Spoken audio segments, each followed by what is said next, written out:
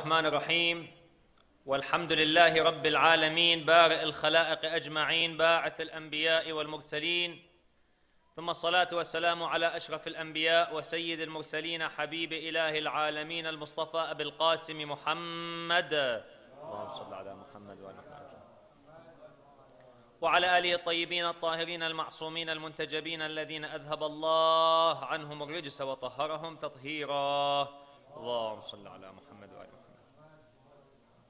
أما بعد، فقد قال الله تبارك وتعالى في كتابه المجيد وقرآنه الحميد وقوله الحق: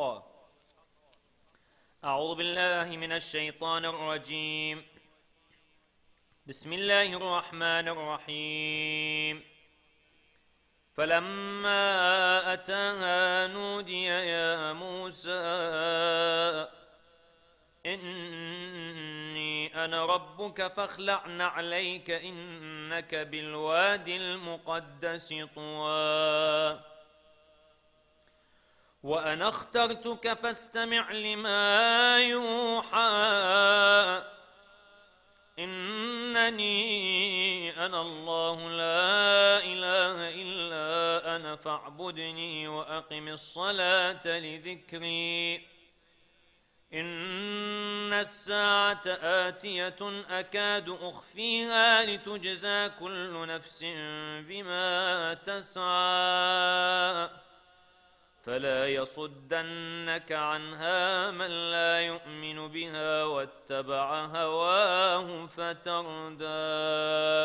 صدق الله العلي العظيم. صلوا على محمد وآل محمد.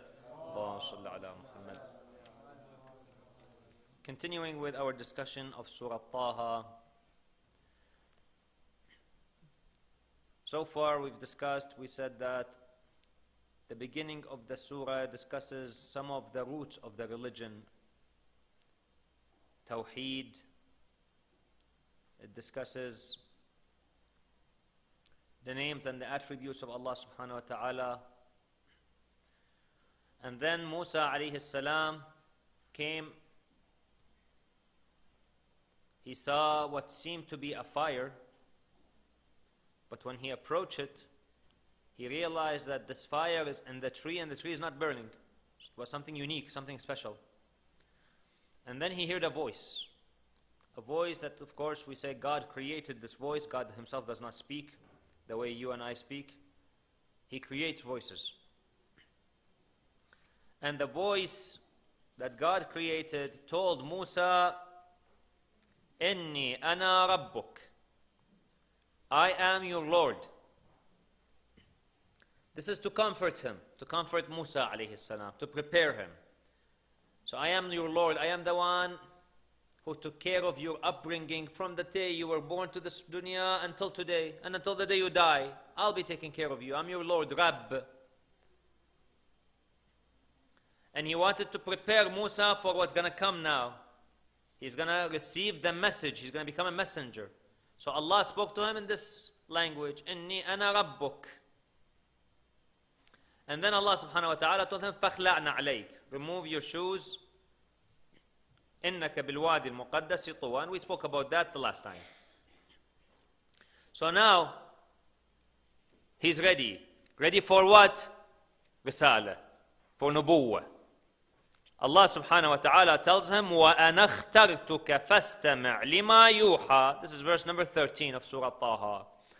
I have chosen you, Ya Musa. I've chosen you. So listen to what is going to be revealed. So now the revelations comes. Choosing, usually when you choose something, it indicates that you have choices to make. That's how you choose. Otherwise, if you're only given one choice, there is not really much choosing. You're forced to take this. Sometimes a person will come and says, you do things this way, my way or the highway. Khalas, that's it. You have to do it this way.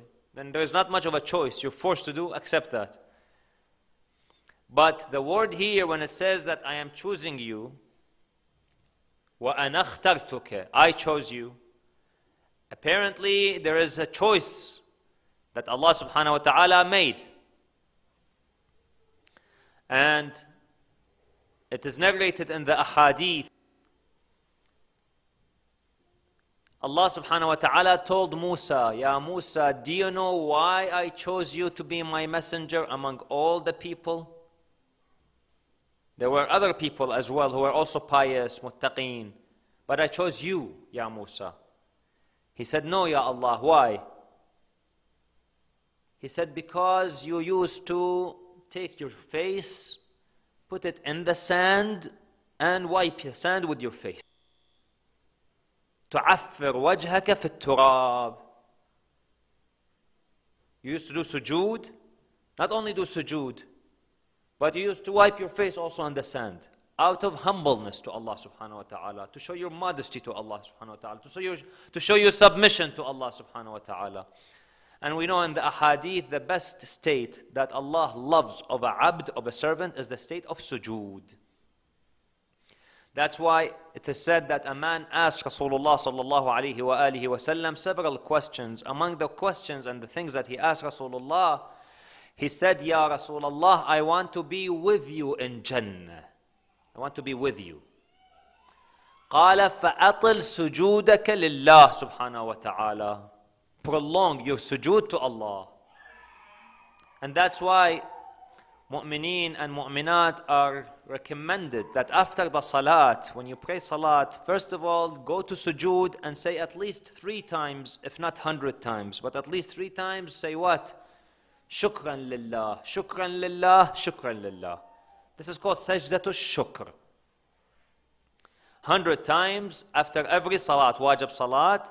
If not 100, at least 3 times after every wajib salat. That is highly recommended. And then when you read the dua after salat, many of you, mashallah, have memorized these du'as. Dua after salat al-fajr or salat al-dhuhr or asr and so on and so forth. Some of you have memorized the du'as in the month of Ramadan. Allahumma adkhil ala ahli al-qubur al-surur. Or Ya Ali, Ya Azim. These du'as, perform them in the state of sujood. Go to sujood and read the same dua. You have it memorized already. So read it in the state of sujood. When you're in salat, the last rak'ah of the salat, many mu'mineen read a dua. Ya wali al-afiyah, nas'aluka al-afiyah. For example, عافية الدين والدنيا والآخرة. Or Ya latif, irham abdaka al-da'if. إلهي قبح الذنب من عبدك فليحسن العفو من عندك. يا من له الدنيا والآخرة ارحم من ليس له الدنيا والآخرة. These are a whole bunch of du'as. One can recite in the salat, in the sujood, in the state of sujood. Why? Because Allah subhanahu wa ta'ala loves this, the state of sujood. So Musa alayhi salam used to prolong his sujood to Allah. Not only that, he would wipe his face on the sand. And some of the a'mal we do, sometimes we take our face and we put it on the turba, on the muhr. And we put our right cheek on the sajda, on the turba. Then we turn our left cheek on the turba. Then we put our forehead on the turba. And that is again a sign of humiliation to Allah subhanahu wa ta'ala. The more a person humiliates himself to Allah, the higher his status will be with Allah. That is the standard. So the more a person submits, the more the person humiliates himself for the sake of Allah, the higher his status will be. So you find our Imams alayhimus salam, our Holy Prophet sallallahu alayhi wa alihi wa sallam, they used to be in the utmost state of submission to Allah subhanahu wa ta'ala. The utmost state. So here, Allah told Musa, I chose you because of this, Ya Musa. So here, the reason Allah subhanahu wa ta'ala tells him, وَأَنَا اخْتَرْتُكَ فَاسْتَمِعْ لِمَا يُوحَى. I chose you, so listen to what is going to be revealed to you. For example, at the time of Musa alayhi salam, there was a man by the name of Bal'am bin Ba'ura. Bal'am, he knew Ismullah al-A'zam. He knew that knowledge.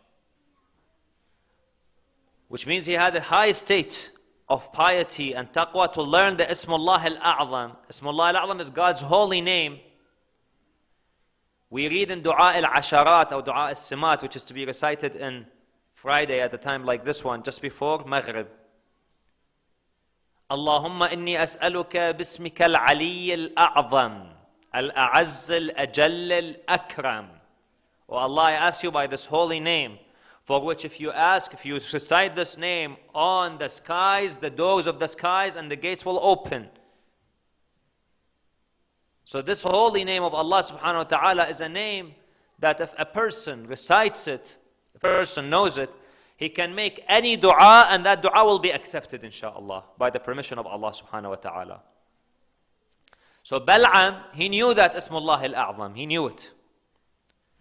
Allah did not choose him as a messenger. He did not choose him. He chose Musa alayhi salam. So Bal'am became angry. Allah knows. Allah says in the Quran, He is best who knows whom to choose to carry His message. Allahu a'lam. حيث يجعل رسالته. Who carries His message? But some people become jealous. So this Bal'am became jealous. And hence he wanted to take his donkey and go on top of a mountain and pray on Musa alayhi salam. Make dua against Musa alayhi salam. You know, the enemy of my enemy is my friend. So Bal'am became a friend of who? Fir'aun. Fir'aun.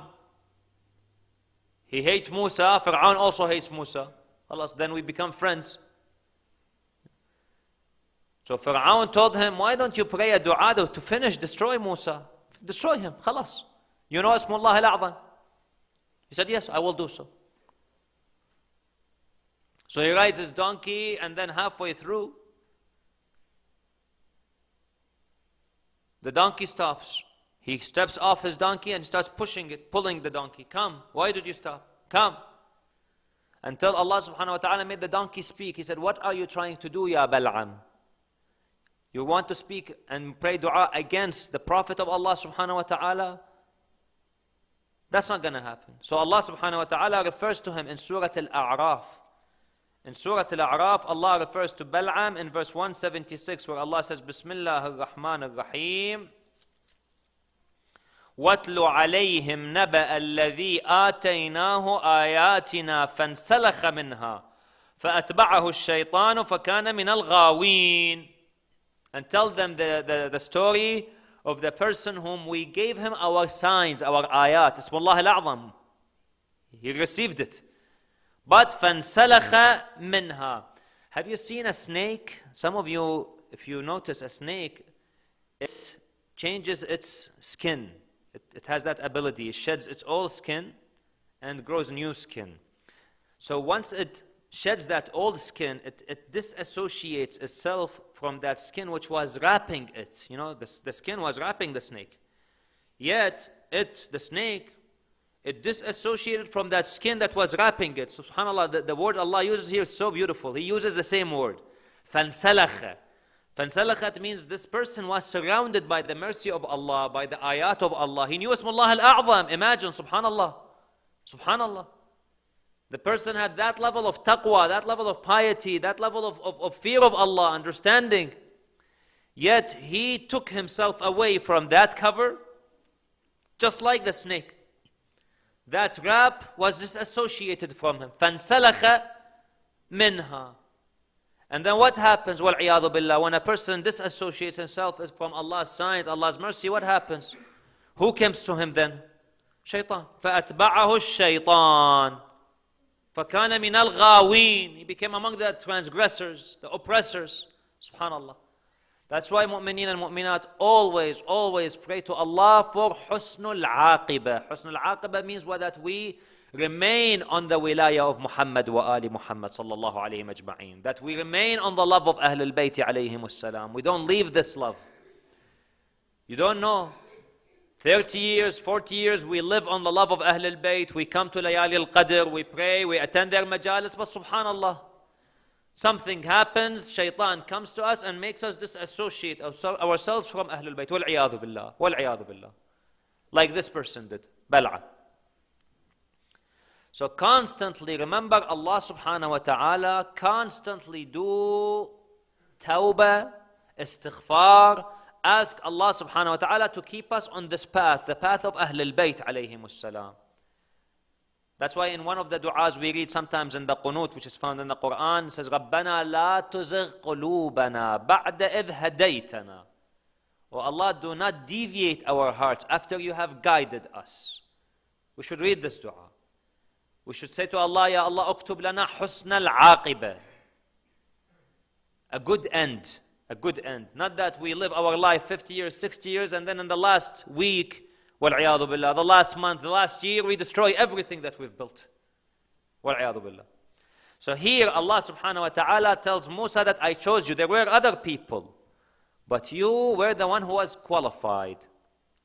Here Imam Al-Sadiq salawatullahi wa salamu alayhi has a very interesting hadith. He says, كُن لِمَا لَا تَرْجُو أرجى منك لما ترجو فهذا موسى بن عمران ذهب ليقتبس لأهله نارا فرجع إليهم نبي مرسل. Imam al-Sadiq salawatullahi wa salamu alayhi states a very interesting hadith about our lives. He says, be to what you don't expect more hopeful than to what you expect. How so? He says, for example, take a look at Musa. He gives an example. He says Musa saw fire, or what appeared to be fire.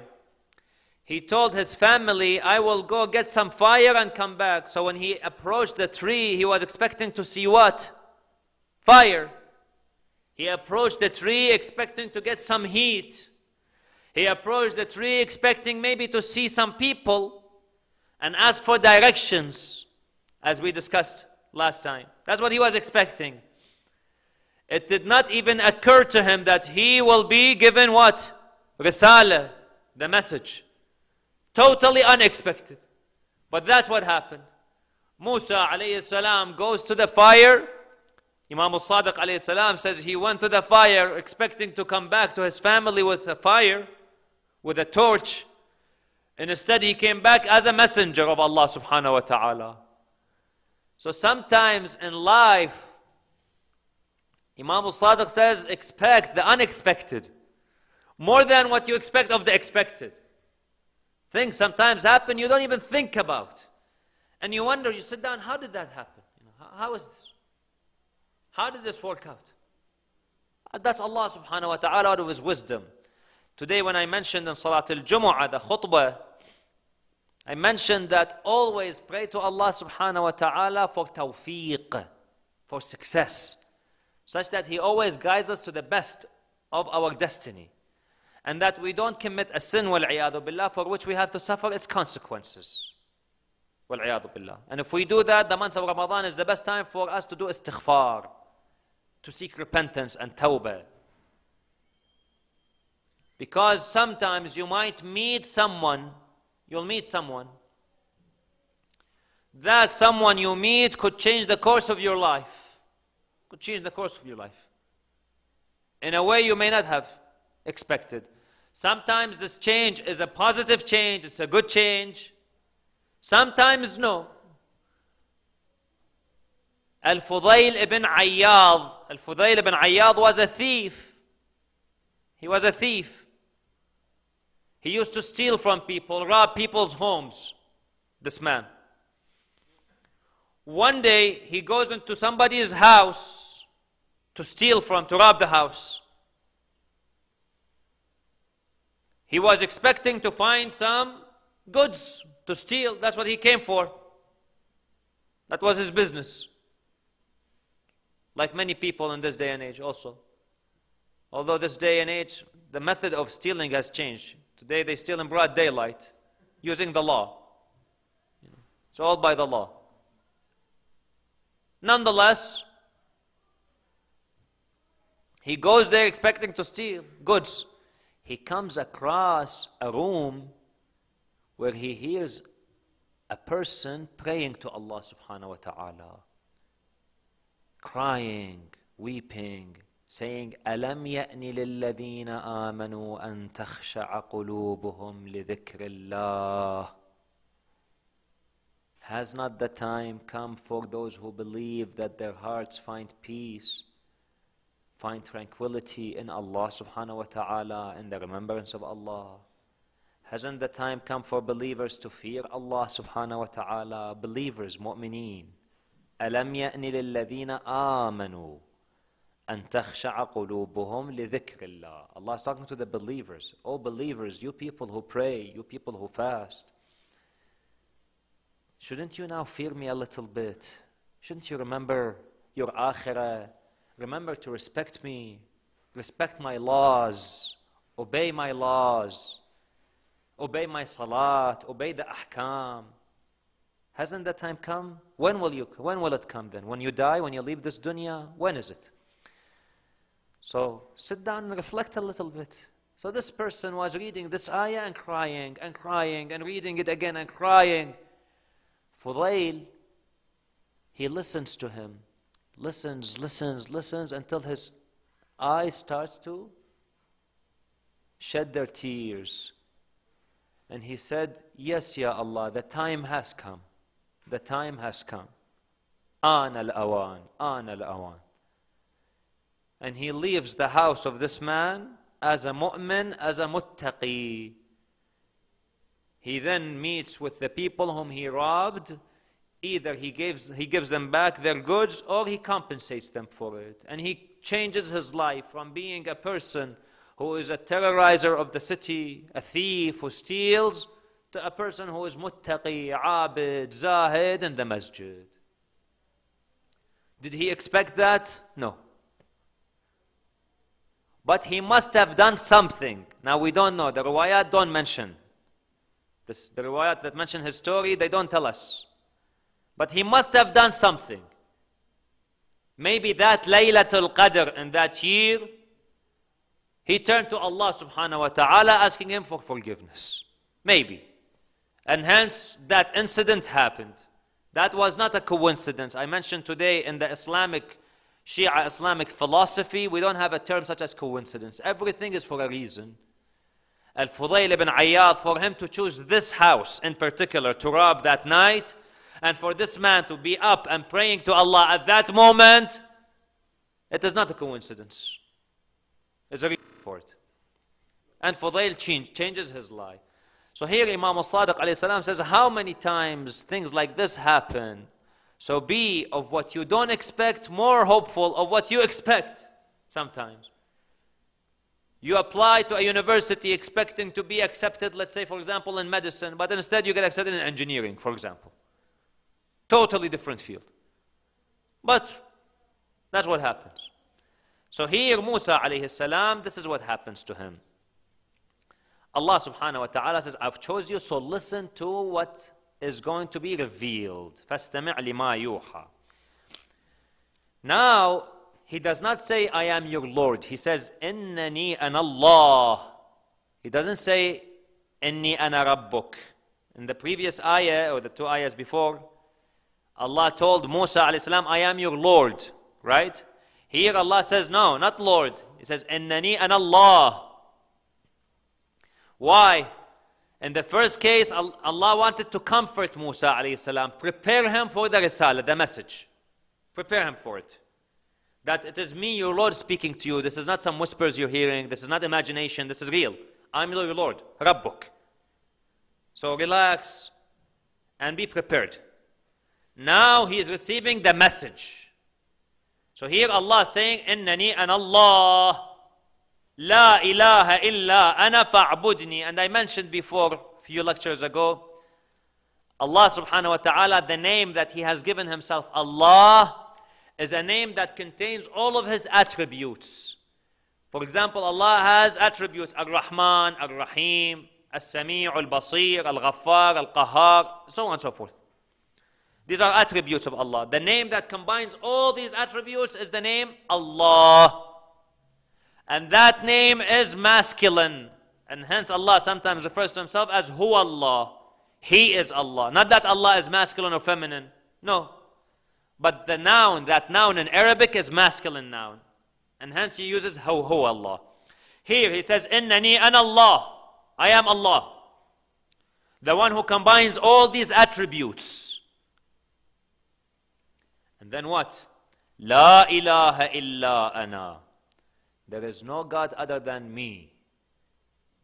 So now, Ya Musa, now that you realize that I am Allah, and that there is no God but me, then what should one do? If one recognizes Allah, one recognizes that there is no God other than Allah, he tells him what? Fa'budni. Fa'budni. Then worship me, Ya Musa. Worship me. Allah is the name that contains all the attributes. He is the Rahman, He is the Rahim, He is the Wahid, He is the Qahhar, He is the Zahir, He is the Batin, so on and so forth. All these attributes are within Allah. So now if a person stands there and realizes that He is the merciful, He is the beneficent, He is the capable one, He is the powerful, He is the one who gives, the sustainer, Ar-Razzaq, and there is no associate to Him. He is by Himself, Allah subhanahu wa ta'ala. No associate, no partners. Now that you've recognized this, then worship Allah. Fa'budni. Fa'budni. So worship me. And then Allah subhanahu wa ta'ala uses a form of ibadah. وَأَقِمِ الصَّلَاةَ لِذِكْرِي. And establish salat for my remembrance, for dhikr of Allah subhanahu wa ta'ala. Here, how come he chose salat? We have an iman. Iman, according to Amir al-Mu'mineen salawatullahi wa salamuhu alayh, he says, Al-imanu ma'rifatun bil-qalb. Iman is a knowledge in the heart. Knowledge in the heart alone? No. وَإِقْرَارٌ بِاللِّسَانِ. Also in the tongue. You say, Ashhadu an la ilaha illallah wa anna Muhammadan Rasulullah sallallahu alayhi wa alihi wa sallam wa anna aliyan wa awladahu al-ma'sumina bil-haqqi hujajullah salawatullah wa salamu alayhim ajma'in. This is now testimony, the testifying that a person gives in the tongue. A person, when he becomes a Muslim, that's what he testifies. Now, when he does so, he's become a Muslim. Has he become a mu'min yet? No. So iman is a knowledge in the heart, a belief, a faith in the heart. In addition to the heart, also an iqrar, a confession on the tongue. You confess that. If a person asks you, what is your religion? You say, I'm a Muslim. So you're a Muslim, do you believe in Allah? Of course I believe in Allah. Do you believe in the Day of Judgment? Yes, I believe in the Day of Judgment. Do you believe in the Prophets? Yes, I believe in the Prophets. I'm a Muslim. So now this is something in the tongue. But then what? وَعَمَلٌ بِالْأَرْكَانِ. And to do and perform the actions. Once you perform the actions, then you've become a mu'min. A person prays the salat, then he's become a mu'min. He performs hajj, he's a mu'min. He prays salat, he's become a mu'min. So these arkan, amalun bil arkan. And it depends. The degree of iman varies from a person to a person. A person, for example, says, I will fast the month of Ramadan. I can bear not eating and drinking. I will also pray. I can bear praying 5 times a day. But to ask me to pay khums, no. Khalas, no. This is the limit. Khalas. Don't be greedy here. We'll pray, we'll fast, no problem. I'll fast 24 hours, not just 20 hours. 24 hours. My money, though, is my money. Khalas, ya Allah. It is written in the Bible, give to Caesar what's to Caesar, and give to God what's to God. That's in the Bible, a verse in the Bible, by the way. Caesar gets what he wants, and you give Allah what he wants. Khalas. So this is my limit. Khalas, ya Allah. My money is my money. Salat and ibadah and worship, siyam, no problem. I'll do that for you, ya Allah. So this is the limit. A person, for example, says, no, I will also pay my khums. I'll pay my zakat. No problem. Money is not an issue. But hijab, no. Khalas. That's it. That's the limit I have. Don't be greedy now. I won't do that. A person says that having a beard, no, khalas. I'll do ibadah. Although the maraja' say you should have a beard. No, khalas. This is my limit here. So there are degrees of iman. levels of Iman. And a person should read the sermon of Amir al-Mu'mineen of taqwa, of description of muttaqeen, to figure out which level does he quantify at, where he gives about 100 description of muttaqeen, of pious people. Here Allah subhanahu wa ta'ala says to Musa alayhi salam, Ya Musa, fa'budni, worship me. First of all, recognize me. I am Allah. So here, recognition in the heart. Then worship me. So here you're confessing, you're worshiping. You say, I worship Allah subhanahu wa ta'ala. But then, not only that, perform the actions. And he chose one action, which is salat.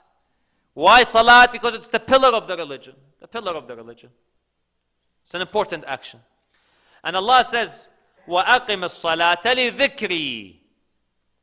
Perform and establish salat. Establish it. Not just reading salat the way you and I read salat usually, with our minds floating somewhere else. That's reading salat. But iqamatul salat, no. When you establish salat with understanding, you know what is right and what is wrong. So the roots of the religions is the belief in Allah subhanahu wa ta'ala, is the belief in prophethood, and the belief in Qiyamah. Here Allah talked to him about Tawheed. Inshallah next time we will talk about the remaining ones. But Allah subhanahu wa ta'ala mentioned salat. أَقِمِ الصَّلَاةَ لِذِكْرِ. Recite salat or establish salat for my remembrance, to remember me, so that you continuously be in touch with me, ya Musa. أَقِمِ الصَّلَاةَ لِذِكْرِ. And then Allah subhanahu wa ta'ala says in another ayah, أَلَا بِذِكْرِ اللَّهِ تَطْمَئِنُّ الْقُلُوبِ. Indeed, in the remembrance of Allah, hearts find peace and tranquility. تَطْمَئِنُّ الْقُلُوبِ. And Allah says in a third ayah in Surah Al-Fajr, يَا أَيَّتُهَا النَّفْسُ الْمُطْمَئِنَّةِ ارجعي إلى ربك راضية مرضية فادخلي في عبادي وادخلي جنتي.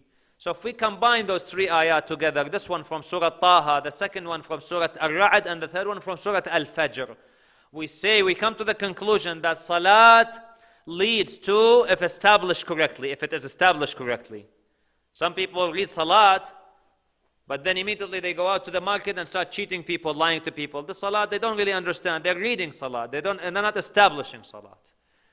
They finish their salat and immediately they call people and start doing ghiba wal-'iyadu billah. This person doesn't really understand salat. But if a person establishes salat, then what he has done, he established a connection with Allah subhanahu wa ta'ala, dhikrullah, remembrance of Allah. The remembrance of Allah leads a person to what? To peace and tranquility. تطمئن القلوب, طمأنينة. Right? And the peace and tranquility leads where? يا أيتها النفس المطمئنة ارجعي إلى ربك راضية مرضية فادخلي في عبادي وادخلي جنتي. Jannah. So this salat that a person prays can lead him to Jannah. Can lead him to Jannah. If we combine these three ayat together from three different surahs. So here Allah subhanahu wa ta'ala tells Musa, Ya Musa, establish salat lidhikri. Not because you are afraid of my punishment, not because you want my Jannah, but rather because you enjoy talking to me. The Prophet sallallahu alaihi wasallam says, وَقُرَّةُ عَيْنِ الصَّلَاةِ. The pleasure of my eyes is prayer, salat. He enjoys salat, enjoys it. Like you give, for example, candy to a child. How the child takes the candy and will grab it. You know, there's a saying that says, grabbing a candy from a child. It's as difficult as grabbing a candy from a child. The child will hang on to this candy. No, he loves it. He doesn't want to let it go. A mu'min enjoys salat. Rasulullah, he enjoys salat. That's something he enjoys. How many of us actually enjoy salat? In many cases, many times we pray and then we say, oh, alhamdulillah, I finished my prayers. I'm done. What a relief. Alhamdulillah. Oh, Ramadan is finished. What a relief. Alhamdulillah, khalas. We've become tired. 30 days fasting, fasting, fasting. We don't understand Allah's mercy upon us. Imam As-Sajjad, salawatullahi wa salamu alayhi, in the dua of bidding farewell to the month of Ramadan, he says, peace be upon you, O month, who is awaited before it comes, and it is missed before it ends. The month of Ramadan, we miss it before it ends. I tell some of the mu'mineen, those who stayed in the layali al-qadr, the eves of qadr, until fajr, those who worked really hard, may Allah bless them, inshaAllah. Those individuals, if you remember that layali al-qadr, that last week, you find such a beautiful time, such a spiritually cleansing time. You find you walk out of the masjid or the mosque or the center, feeling as if you've been to a spa, spiritual spa. You've just cleansed yourself, showered yourself. That's a person feels. And then you'll miss it. Now, really, a mu'min misses these days. How beautiful it is, the mu'mineen sat together reading Dua al-Jawshan, for example, that dua. A mu'min came and he said, I've been waiting for this Dua al-Jawshan. One of the mu'mineen said, on Laylat al-Qadr, I waited for since last year. I've been waiting for Dua al-Jawshan. So that night of ibadah, that night is missed. Truly, it's missed. A mu'min misses these things. Here Allah subhanahu wa ta'ala tells Musa alayhi salam, Ya Musa, establish salat for my remembrance, to remember me, to do my dhikr, because my dhikr will provide you peace and tranquility. It will make you happy in dunya. And in the akhirah, it will take you to Jannah. Take you to Jannah. So you find Ahlul Bayt alayhim salam, sometimes Amir al-Mu'mineen used to pray 1,000 rak'ah in the day and the night, in one day and night cycle. Within 24 hours, he prays 1,000 rak'ah. There was a garden that had 500 palm trees. He used to go and pray 2 rak'at next to each one. By the time he's finished, they're 500, 1,000 rak'ah within 24 hours. Now, if we take a look at it, praying 100 rak'ah in Laylat al-Qadr, mashallah, our knees start cracking, and mashallah, we start, weeping. Amir al-Mu'minin used to pray 1,000 rak'ah. Imagine how much he enjoyed salat. How much he really enjoyed that ibadah. And if a person understands his salat, then salat tanha anil fahsha'i wal munkar. That salat should stop a person from committing sins, evil. And that's why in the hadith it is said, if you want to know how much of your salat is accepted, look at how much that salat stopped you from committing sins. How much? A person, for example, walks on the street and he sees a scene that is haram. And we live in an environment that is full of such scenes. How much ability and power does he have to turn his gaze, to say, A'udhu billah min ash-shaytan ar-rajim, say, Astaghfirullah? How much? The more power this person has, it means his salat has been accepted to that level. A person, for example, does it 60% of the time. It means his salat is 60% accepted. That's how much salat has created a shield for him. A person does it 90% of the time. His salat is 90% accepted. A person wants to do ghibah. He remembers that, no, I shouldn't be doing this. Wal'iyadu billah. Let me stop. Astaghfirullah rabbi wa atubu ilayh. The salat, it means it's been accepted to that level, which stops that person from committing these things. A person is to yell at another mu'min, or at one's parents, or at one's children, to shout at them, or at one's family. He remembers, no, my salat stops me from doing this. And since I am performing the salat, I'm in the state of peace and tranquility. Dhikrullah, tama'nina. So that's it, khalas, forget about it. And that's what salah establishes. That is one of the essence of usul al-din, and that is tawheed, monotheism. There remains 2 more which are the essence and the core. Nubuwwah and ma'ad. These are the essence of tawheed or usul al-din. And then we have 2 more, which is adala and imama. This is for the followers of Ahlul Bayt alayhim salam. One of those 3 Nubuwwah and Ma'ad and Tawheed, one of them Allah doesn't mention them, doesn't mention it with Musa alayhi salam for a particular reason. Which one? We'll find out tomorrow inshaAllah when we continue our discussion about Surah Taha.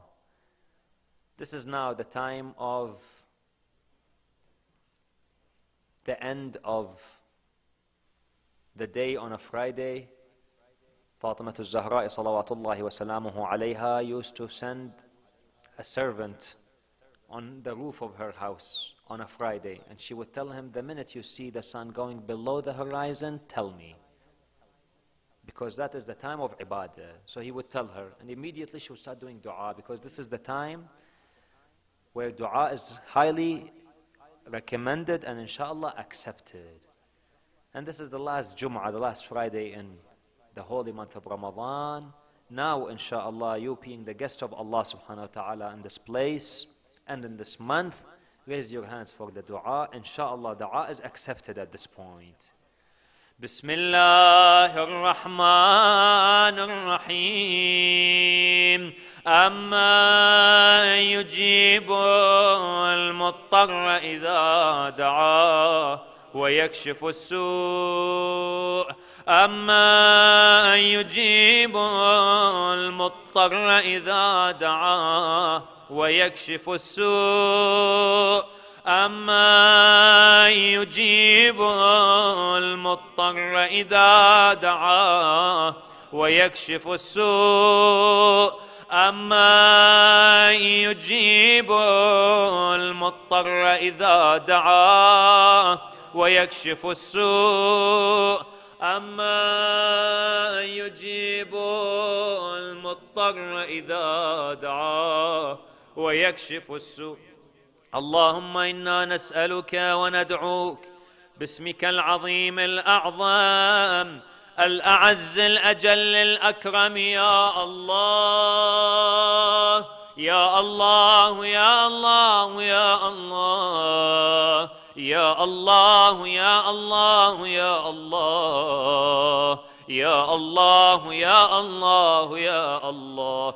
إلهي بفاطمة وأبيها وبعلها وبنيها والسر المستودع فيها اكشف عنا السوء يا الله.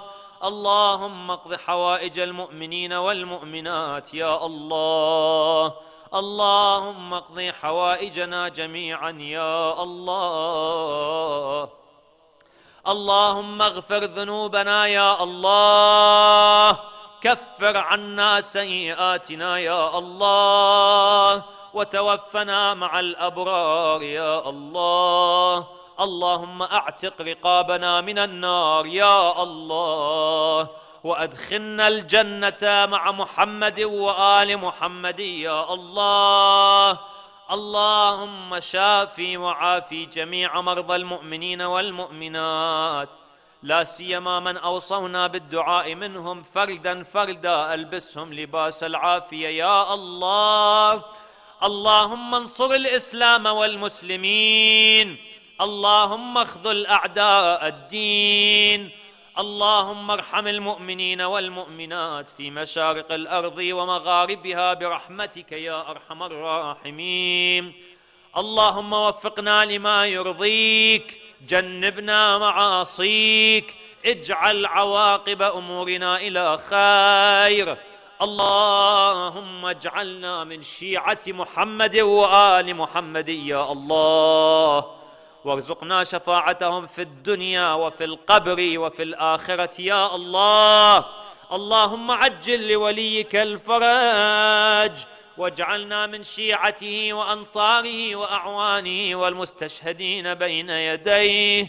اللهم كن لوليك الحجة ابن الحسن صلواتك عليه وعلى آبائه في هذه الساعة وفي كل ساعة وليا وحافظا وقائدا وناصرا ودليلا وعينا حتى تسكنه أرضك طوعا وتمتعه فيها طويلا برحمتك يا أرحم الراحمين. اللهم أرنا الطلعة الرشيد والغرة الحميد واكحل أنظارنا بنظرة منا إليه. اللهم ارزقنا حج بيتك الحرام في عامنا هذا وفي كل عام، واغفر لنا تلك الذنوب العظام فإنه لا يغفرها غيرك يا رحمن يا علام. ولا تخلنا من زيارة قبر نبيك والأئمة عليهم السلام. اللهم نقسم عليك بالزهراء فاطمة إلا ما رزقتنا شفاعة الزهراء يا الله يا الله يا الله، لقضاء الحوائج ولشفاء المرضى ولكشف هذه الغمة عن هذه الأمة ولتعجيل فرج مولانا صاحب العصر والزمان، وإلى أرواح المؤمنين والمؤمنات لا سيما أرواح أموات الجالسين والحاضرين. رحم الله من يقرأ السورة المباركة الفاتحة مع الصلوات. اللهم صل على محمد. بسم الله الرحمن